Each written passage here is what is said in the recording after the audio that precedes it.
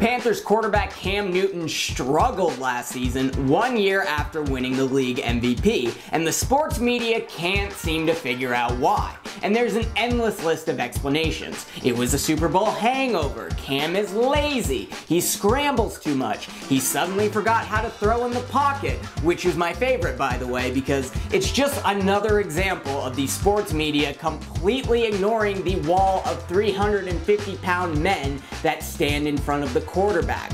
Offensive lines matter. What did the Final Four teams last season, the Patriots, Steelers, Packers, and Falcons, what did they all have in common?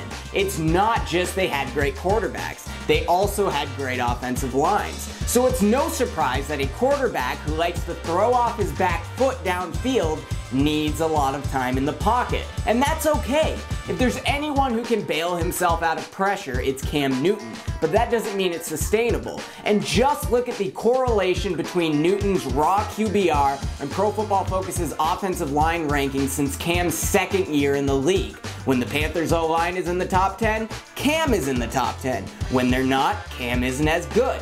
And I know it sounds cliche, but you're supposed to build a football team from the inside out.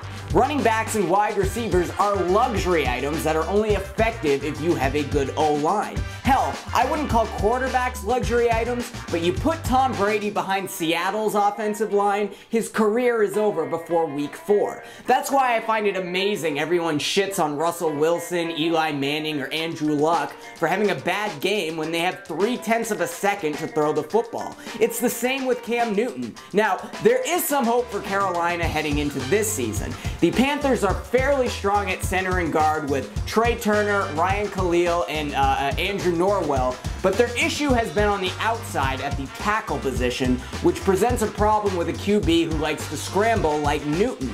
That's why the Panthers shelled out $55 million over 5 years for Ryan Khalil's brother Matt Khalil, who made Sam Bradford look like Peyton Manning last season before he hurt his hip in late September, and Minnesota's O-line all went to hell.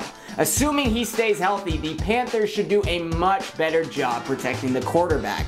That's why I'm predicting a bounce-back year for Cam Newton. But unlike the media's narrative, I think it has less to do with Cam and more to do with his offensive line.